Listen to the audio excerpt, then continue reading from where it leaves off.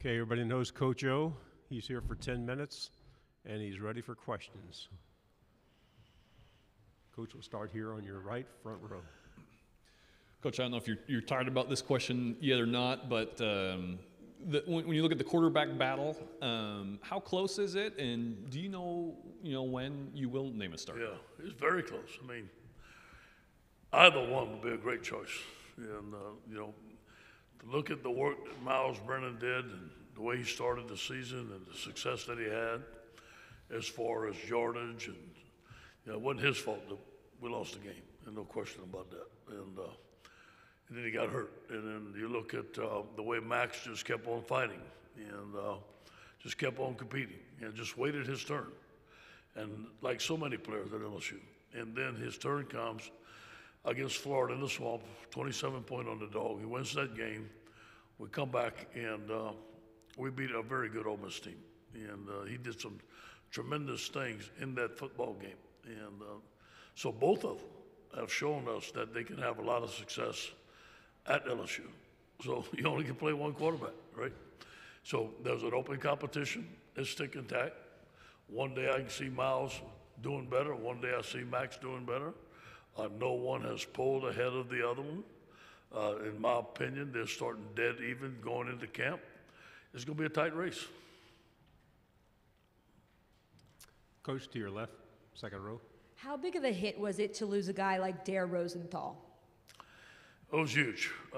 We have been working diligently to develop Dare into a premier left tackle. He wasn't there yet, but I think he was coming. I've been bragging about having our whole offensive line coming back, which is huge because there's a lot of continuity. Dare was a leader for us. The right guard, left guard played near him. They had that friendship. All those guys were friends. So it was a big loss for us. I recruited him. So, but next man up. Cam Wire has done some good things for us. Another guy's going to have to step up. That's just the way it is. To your right, second row. Hey, Coach Ed, Garland Gillen, Fox 8 New Orleans. An hour ago, you did the Hold That Tiger tweet. 5-5 in 2020. Most people would think that the program would go down in recruiting. Not only have y'all stayed on point with recruiting, y'all have escalated it, and y'all are one of the top 5 teams in America right now. Yeah. What do you point that as to? Because after you did not have success in the field last year, that your recruiting is red hot right now, and you're keeping the borders around the state. You bring a very good point. These players saw the 2019 season. They saw Joe Burrow. They see these guys. They see Justin Jefferson on TV. They see Clyde Edwards-Helaire having success. They see all the success that LSU has had. So you just can't put it on one season.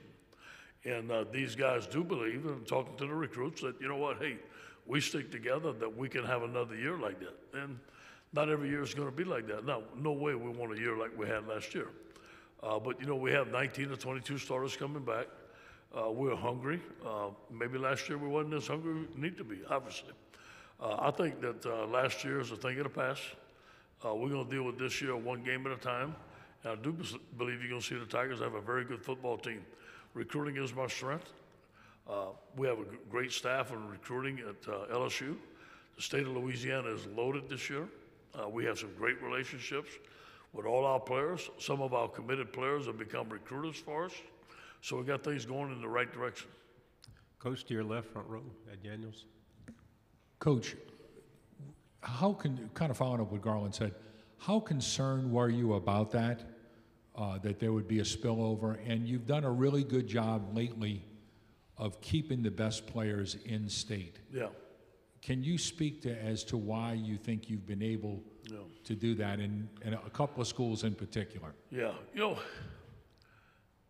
being from Louisiana, you just kind of know the lay of the land. And I always felt that when I was going to be the head coach of the LSU Tigers, that my connections and the people that we know in the state of Louisiana and the communication and how to sell LSU. I mean, most young men, I can't say every one of them, grew up wanting to be a Tiger. I mean, I did. We all watched the Tigers on TV. We all watched them run up the tunnel. So you got to recapture that. You got to find a way to recapture that and although there might be some bling bling here, some stuff there, in reality, staying home is good. And staying home has its value of being a Tiger and coming back to Louisiana and getting your education and getting your network at LSU. So those things are all there. And then, like I said, like I told Garland, that 2019 season, all these guys watched it, and they believe that they can do it again. So recruiting has never been a concern of mine. Keeping our players in state has been a concern. It's always a battle. I mean, it's a constant battle every day. I tell our coaches we can never relax. It's never done. But for the most part, we've done a good job for that. Coach, to your right, third row. Coach, until recently, you guys had dominated, A&M in the SEC, and now they've won 2 or 3 over you guys. You're not going to give them a lot of credit, but can you speak to what Jimbo's doing in College Station and what's making them more of a viable opponent? Can you say that again? I didn't understand the question. Just A&M's been able to beat you guys 2 of the last 3 years, but before that, I'd lost 7 in a row. Can you speak to what Jimbo's been able to do in College Station so far? Yeah, he's done a good job. He really has done a good job. A&M's a good school. You can attract all the talent you want right there in the Houston area. The guy's a good coach. He's won a championship. He's done a good job. Coach, to your left, second row. Coach, what is having guys like Eli Ricks and Derek Stingley Jr. free you up to do with the rest of your defense? Yeah, play a lot of zone. Maybe double someone else. Put them man-to-man. Gives you a lot of flexibility. Put them on their best receiver, obviously, and cover man-to-man. But I do believe that Durante is coming from Mike Zimmer's system, has a great way of using fantastic players. And you got to know what you're doing. You just can't not say, I'm going to cover this guy here, but then they give you different formations, they move them around, and they switch them up, and they say, oh boy, what are we doing? And some of that may or may not happen last year. We cannot let that happen again. So I think Durante is going to simplify our defense, but basically let those guys play and cover their best receivers. Coach, to your right, second row. Coach, are you a fan of the proposal to expand the playoff to 12 teams, or do you like how it is currently at 4 right now? Well, we got in it and with 4, and we only had to play a couple of games, so I like that. That was fun. But you know what? Whether I want to or not, it doesn't matter. It doesn't matter if I'm a fan or not. Whatever we do, football changes. You got to change it. It looks like it's expanding. I hope it doesn't expand too much where we got to play 3 or 4 or 5 more games. I think that would be too much on the kids. It'd be too much on the coaches. But I think that it is going to expand. I think that there's a couple of teams that probably have been left out that need a chance, but I hope it doesn't get too big. You need to be elite to get in that, obviously. Stay on the right-hand side, Zoe. Coach, with this quarterback battle and the guys and their experience level with Max and Miles, how do you chart this battle to keep it fair? How do you evaluate everything, especially after last year? Well, when we were going to college, there was no computers. You couldn't keep everything. It'd be hard. But now there's computers. Now we got analysts.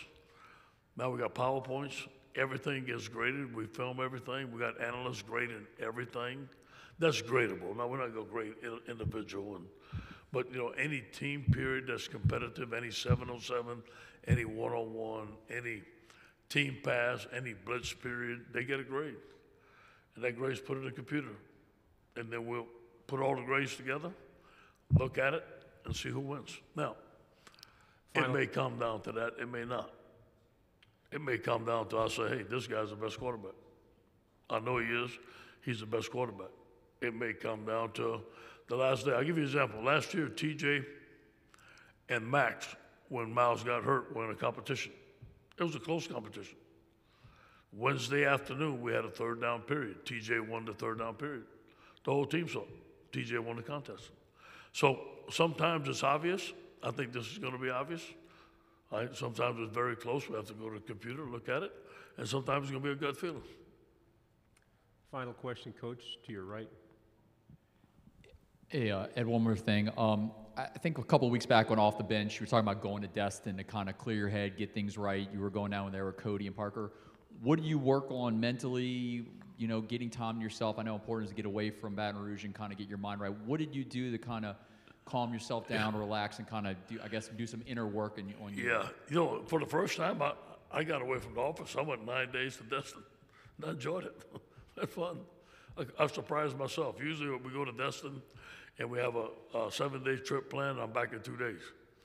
But, you know, I think with me and my boys, just being there ourselves, we enjoyed it. We worked out together. We just kind of just lived in there for 9 days. It wasn't like we were going on a wild vacation and got to go eat every night or nothing like that. We just took it on a daily basis. So I think that was fun. You know, I always like to go right down the bayou. I always like to go see my mother. She's gonna give me coaching points for the season. I got to write them down and take them back and get ready to go. Coach, thank you very much. All right, go Tigers.